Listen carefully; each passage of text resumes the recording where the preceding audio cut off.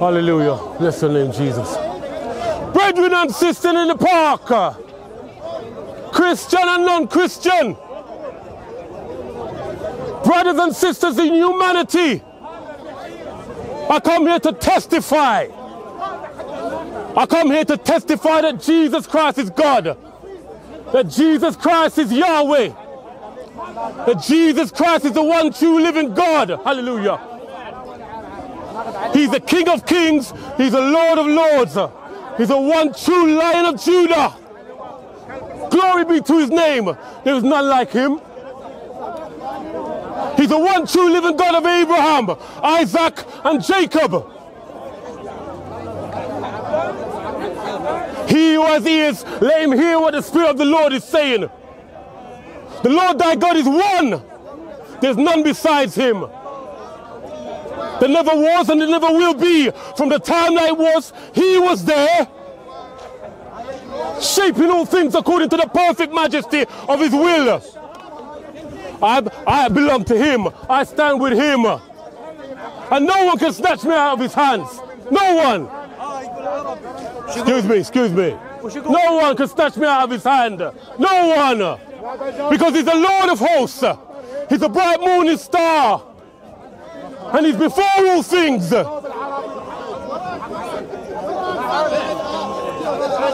All things were created by him, through him, and for him. It was he who spread the stars across the sky and called them constellations. It's he who stretched out the heavens by his mighty hand. It's he who laid the foundations of the earth. Hallelujah. It's he who summoned the waters to come together and he called them seas. My living God.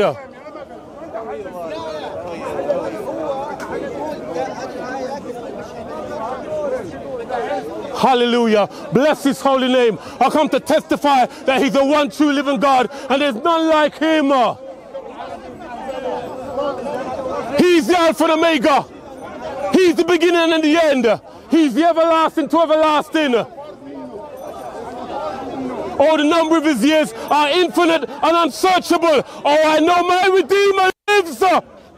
It's he who dwells between the cherubim. It's he who sits up on the highest, holiest place with eyes of flaming fire, with his robe filling the temple. Hallelujah. He called to me and I answered. He sent me here.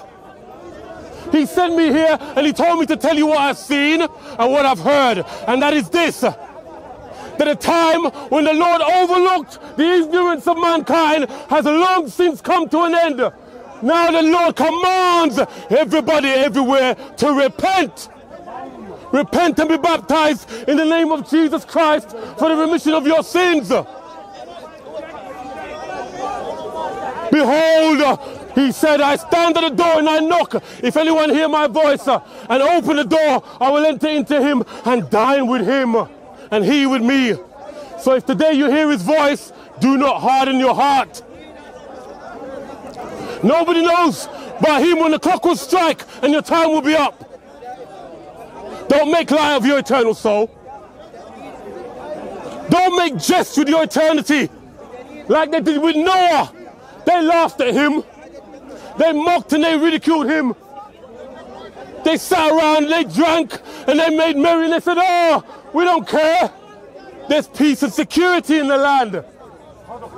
And all of it is sudden destruction fell upon them like the pains of a pregnant woman about to give birth, and there was no escape. Because the rains came and the depths of the oceans opened up. They scrambled and they clambered for the ark, but the doors had already shut to them. Turn to me and live, says the Lord, before you would likewise perish. Behold, I come quickly.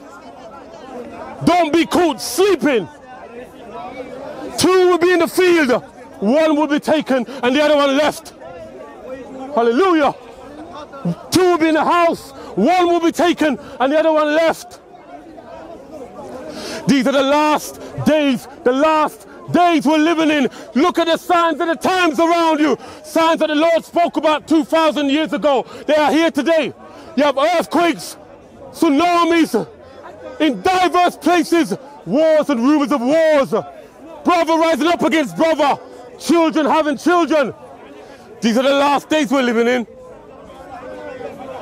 The last days, keep watch, for many will come to you with a counterfeit message.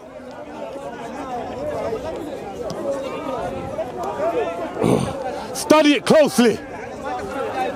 For many false prophets have gone out. Study it closely. Ask questions.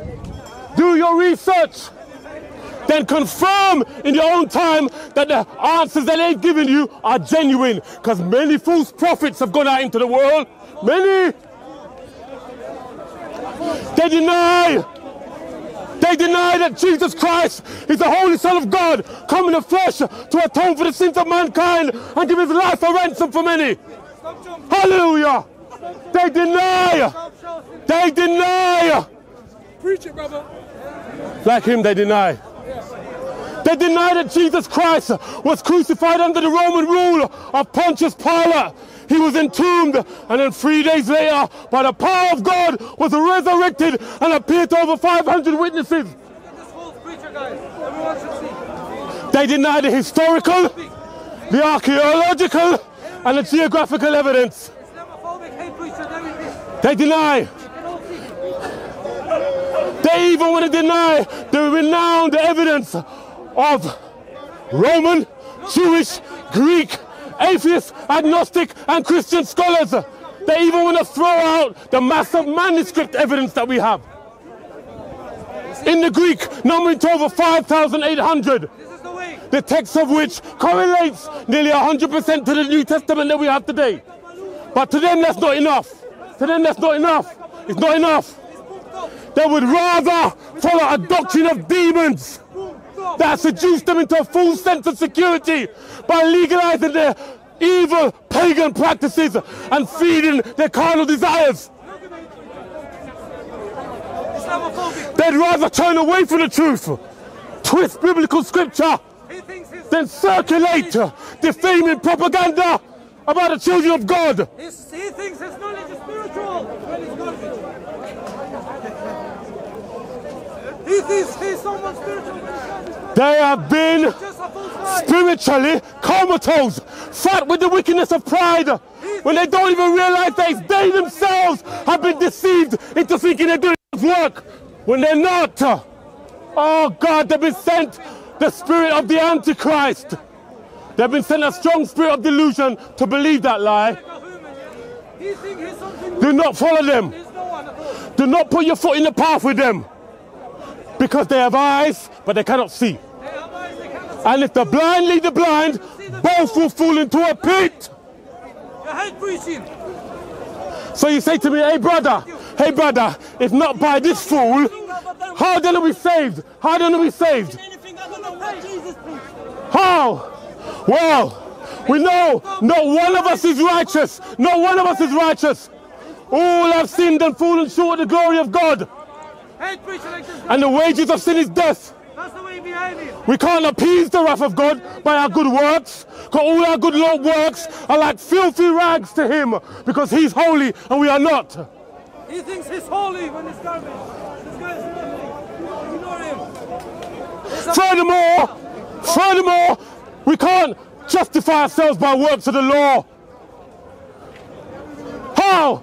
Because it's the appearance of the law that brings us under condemnation and exposes our sin, because we're not capable of keeping the law. Because if we go to keep one part of the law, we have to keep it all. And who can do that? Who can do that? Who can keep the law? Nobody. No one. So we know that the law can't save us. We know that works can't save us. And we know we can't save ourselves. So what then? Oh, the almighty, unconditional love of the Lord, it never ceases and it never comes to an end. Because he delivers, he rescues. He would send us a savior. Because he works wonders in heaven and on the earth. He would do that. It was he who rescued Daniel from the power of the lions. It was he who rescued Jonah from the belly of the whale. It was he who rescued Shadrach, Meshach, and Abednego from the fire of the furnace. It was he who rescued the Israelites from 400 years of bondage. Then he will rescue us. Surely he will rescue us. He will send us a blessed hope, a pearl of great value. The one who will be despised and rejected by men. A man of sorrows and acquainted with grief. The Messiah, the Redeemer, the one who would come from Zion and remove all ungodliness from the house of Jacob. He would appease the wrath of God and be the propitiation for our sins. He would do that. So God in his wisdom, he established prophets, great men of old, who spoke as they were moved by the Holy Spirit. They spoke of the one to come. Men like Isaiah, 700 years BC, he spoke of him. Therefore the Lord himself will give you a sign. Behold, the virgin shall conceive and bear a son, and shall call his name Emmanuel. Unto us a child is born, unto us a son is given, and his government shall be upon his shoulder. And his name shall be called Wonderful, Counselor, Mighty God, Everlasting Father, Prince of Peace. Of the increase of his government and peace there will be no end. Upon the throne of David and over his kingdom, to order and establish it with judgment and justice from that time forward, even forever. For the zeal of the Lord of hosts, he will perform this. So believe on the name of Jesus Christ, because there is one name, not Allah, not Krishna, not Vishnu, one name under heaven whereby man must be saved. And if you confess with your mouth that Jesus Christ is Lord, and believe in your heart that Christ, God raised him from the dead, you will be saved. This is a promise of God.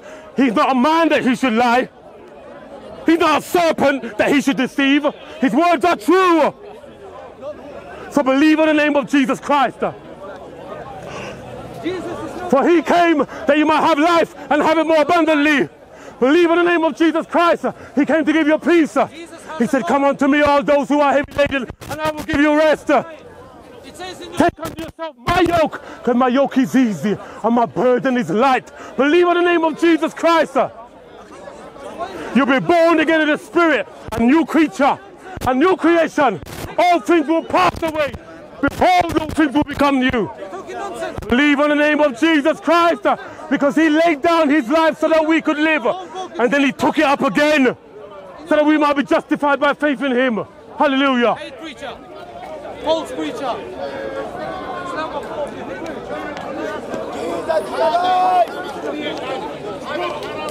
Believe in the name of Jesus Christ. Jesus says, has a God. He's the answer. He's the anointed one. He's Jehovah Jireh. He's Jehovah Rapha. He's Jehovah Shalom. He's Jehovah Nissi. He's El Shaddai. He's Adonai. He's the new covenant. He's the chief cornerstone. He's the advocate. He's the last Adam. He's the great physician. He's the great high priest.